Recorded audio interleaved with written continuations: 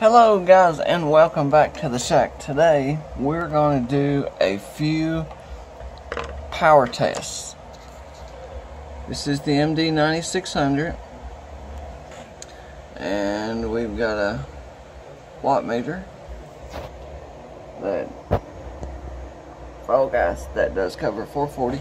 We're going to test the MD9600. We're going to test a MD380. We're going to do a 2017, and last but not least, we're going to see what the power output is on this DMR amplifier.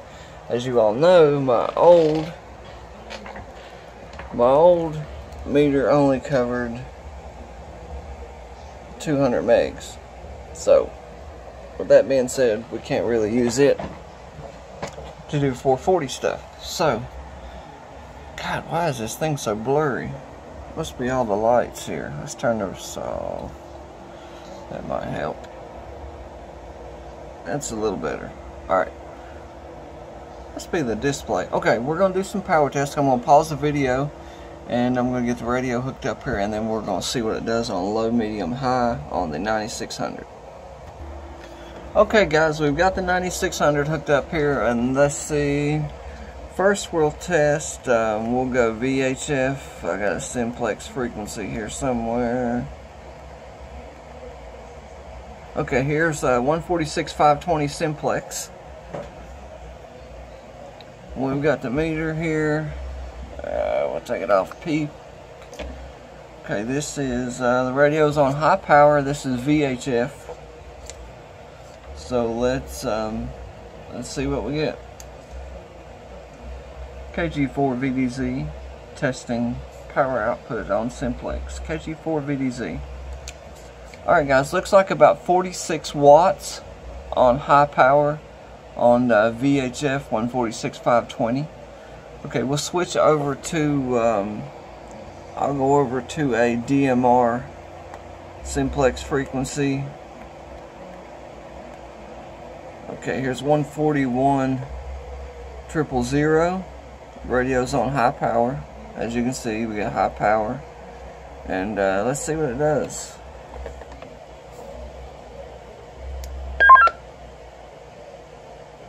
Okay, we've got 36 watts on 35 watts on high power, and looks like an SWR of 1.4. KG4VDZ testing power output on 440 DMR simplex. KG4VDZ clear. Okay, that's what I get on this particular meter. Now this meter is extremely accurate. I mean, it's as close as as far as accuracy goes, the best thing that I've got. But this is not a TDMA meter, so it might, you know, the wattage might be off a little bit. See what we get. 35 watts, dead smack on the money. 35 watts. Which is probably about right, if I was guessing. Okay, next thing, I will hook up I've got an MD 2017 here. We'll hook it up and we will see what the power output is on that on high power. Let me pause the video and I'll be right back. Okay guys, welcome back. I've got the 2017 plugged up to the meter, and I am on a DMR 440 simplex channel. I think it's 441.000. Alright, let's see what we get on the meter here.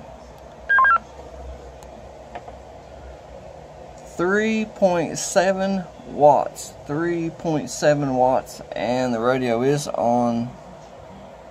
Focus, you piece of, there we go.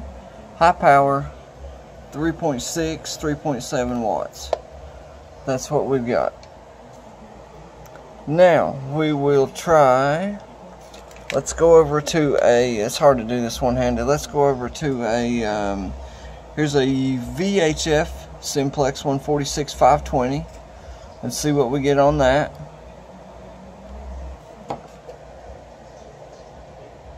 Oh, wait a minute. It says about 1.5 watts because we're on low power. Alright, let's change that. Okay, high power, 146,520, and we get 5 watts, dead on the money, 5 watts exactly. 4.9, 5 watts. Okay, that's the 2017. Okay, we're going to unplug. If I can do this with one hand, I'm not sure. I might have to pause the video. Okay, we're going to plug up a 380. We'll see what a 380 says here. If I can get it. Let me pause the video. Hold on. Okay, I've got the 380 plugged up.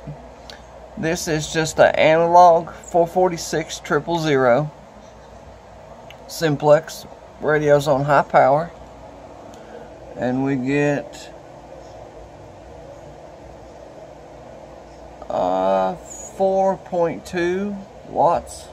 About 4.2 watts on the MD380. The battery on this one is a little low, so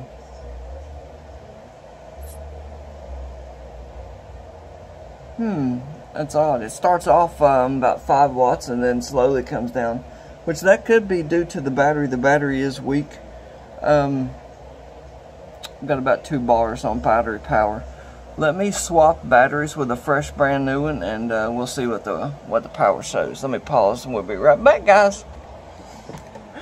Okay, guys, I'm back. As you can see, the battery indicator is full. We're on high power. Let's see what we get. 4.6, 4.7, roughly 5 watts. I mean, 5 watts high power on UHF. Let's go to a digital. We'll see what we get here. Oh, wait a minute, I'm on low power. Let me change my power here.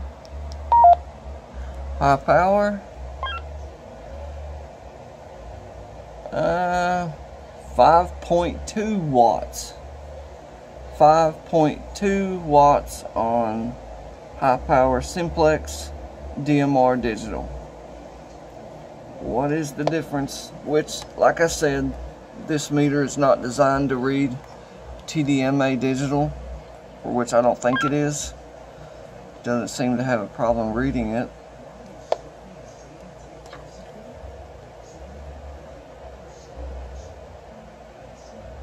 Back to analog, 4.6. Back to digital,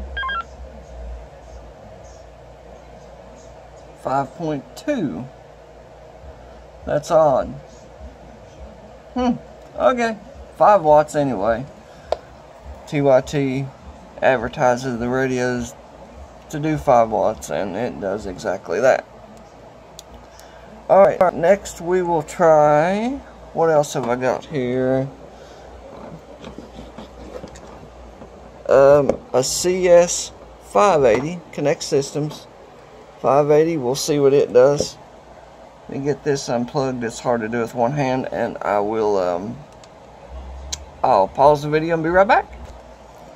Okay, guys, I've got the CS 580 hooked up.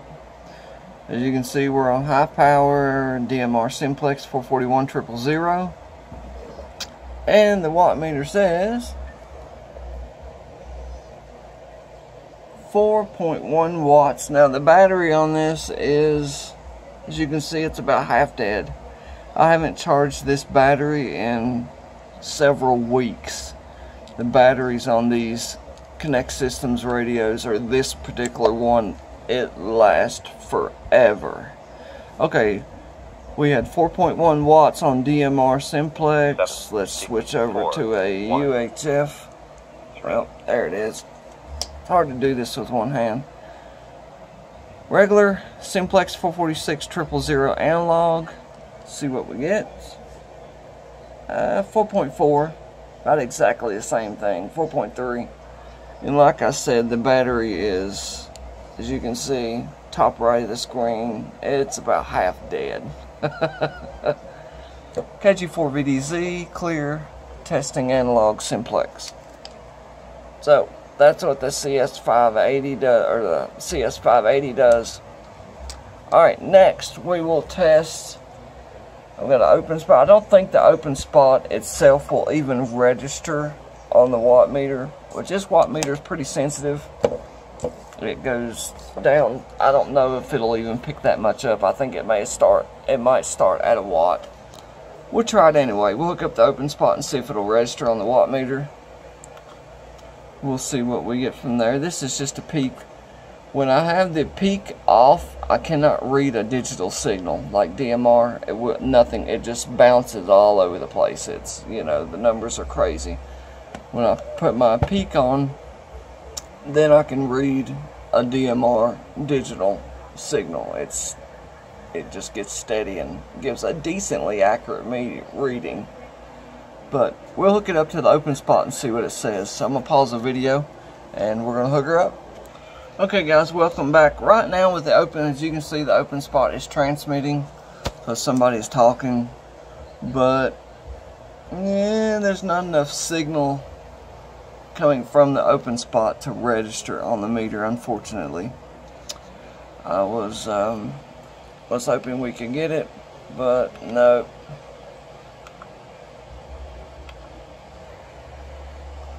Nothing, not a blimp. 20 mils is not going to do it. I think this meter starts at 1 watt. So I'm going to pause the video and then we're going to hook up the DMR amplifier and we're going to see what kind of power out we get with 20 milliwatts of drive from the open spot. Okay guys, I've got the amplifier hooked up out of the amp, making a loop into the watt meter. Right now it's transmitting. Well, it just stopped. Okay, here we are again. I'm getting 15 watts out of this is a 50 watt amp if you drive it with, you know, 5 watts. The open spot only being 20 mils, you know, it's I'm not getting a whole lot of power out, but 20 milliwatts, I am getting 15 watts. 15 watts, which is better than what I had before, which was 20 milliwatts. So that's awesome. That's great. And like I said, with you know, 15 watts with only 20 mils of drive, I can get about 15 miles out of it. Which, you know, there's things you've got to consider in that 15 miles, because people ask me, you know, how in the world do you get that, because I can't get it. Well, you're not going to get 15 miles of range 15 miles away standing outside on a 5 watt HT. It's just not going to happen. The open spot, you just can't get back to it. But if you know, because you can see, look, this is ½ an inch Heliax cable that goes out and up to my tower. On the top of the tower, it's about 50 foot tall, and there's a 2 meter 440 5/8 wave vertical with high gain. I think it's about 12 or 13 dBi gain on 2 meters. I think it's more than that on 440. So it's you know, and I'll give you a quick shot out my window and show you what my elevation looks like. As you can see, I'm up pretty high, so it helps me. It just, you know, my signal just blankets the town that I live in. So with the open spot, with only 20 mils, 50 watt amp, I can get, oh, there it is in transmit again, or it was. Yep, there it is. 15 watts, that's all I can get. And you can see my SWR is very low, 1.2, 1.25, almost a 1.3. So, yep, that's what I get, guys. 14.4, 14.6, about 15 watts is it. That's all I can get. And like I was telling you before, if I turn my peak off, these numbers will go crazy. Well, no, it's stabilized. Wow. That's shocking. I couldn't get it to stabilize with the HT.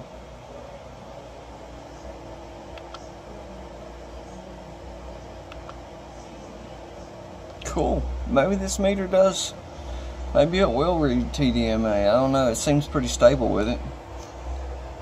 As you can see, the open spot is keying up the amp. So you can see the red transmit light on the amp.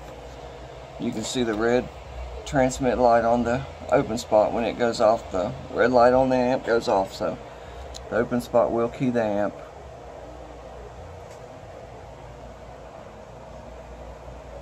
$15 watts, that's it. That's all she'll get, guys.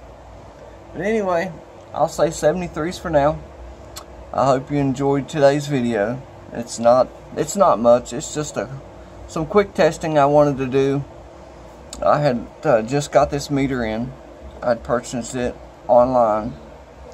And so what I like about this meter is, focus. There we go, 1.8 to 150 megs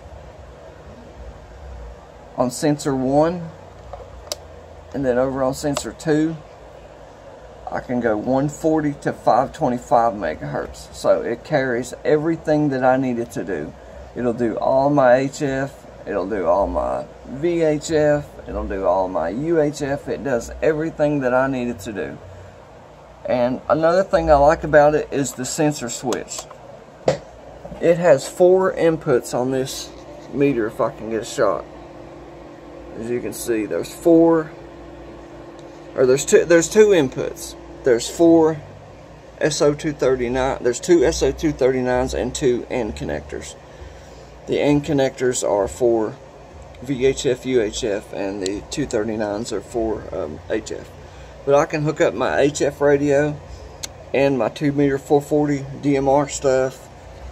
And then when I'm on HF, all I gotta do is flip over to sensor 1. When I'm on my 2 meter 440 stuff, I just flip back over to sensor 2. Just like that. So that's all I've got for you today, guys. I hope you enjoyed the video.